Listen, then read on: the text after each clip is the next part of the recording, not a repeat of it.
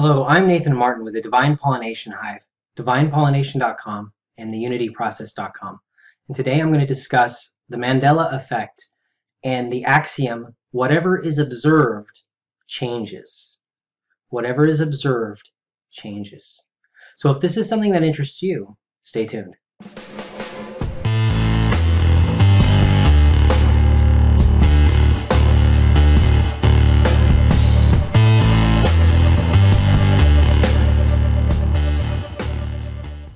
There's an axiom. Whatever we observe, whatever is observed, changes.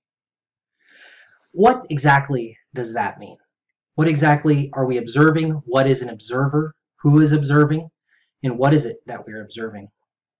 From a consciousness perspective, you have different forms of consciousness, and different people with different alignments of consciousness will observe different things. They will have a different manner of observation.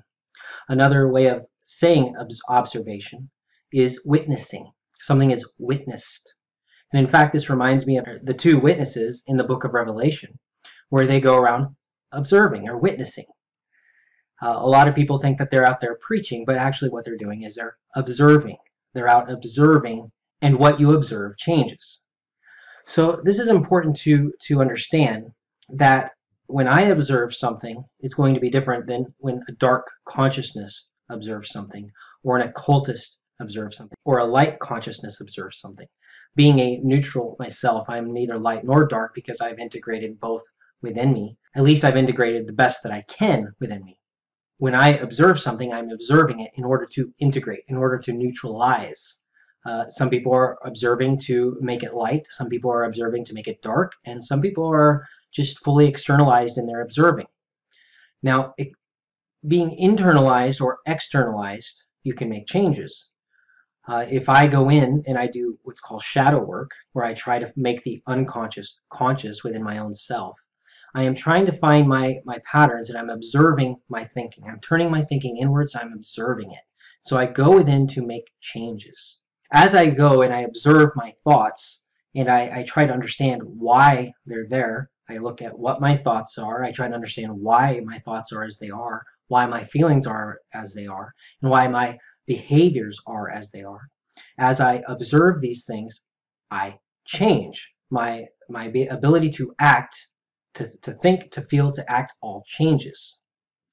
Now, if I were to have a quantum computer, let's look at the Mandela Effect, and I have a quantum computer, and I'm going back in time and I'm observing something in history. What I observe is now going to change, because it's through our observation that things change. I don't have to actually time travel. I don't have to step on a butterfly. All I have to do is witness an event, witness an experience, witness it, to see it, to observe it. And history is now going to change as long as I'm observing at the right level. If I'm a conscious being making an observation, and the more conscious the being is, probably the more profound the change is going to be. If you are going to be a scientist and you're studying history from a quantum level and watching events in history unfold, you're going to actually shift history towards your level of consciousness. If you're a dark consciousness, light consciousness, neutral, etc. A neutral consciousness, though, does not look at the past to make changes, because that's outside in, that's externalized. That's looking at an external thing to change it. It's not going within to change something, it's going externally to change something. So now we have internalized change and externalized change. Internalized observation and externalized observation.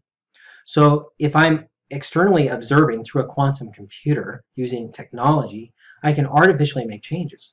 But if I'm going inside to make changes, that is a different kind of change.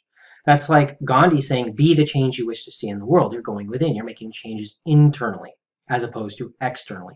So CERN really doesn't need to be doing a whole lot of anything except for observing history to actually be making these changes. While we can also affect change in the world, but we don't do it by using a quantum computer, we instead go inside. I'm Nathan Martin with the Divine Pollination Hive. Be sovereign, be safe, be well.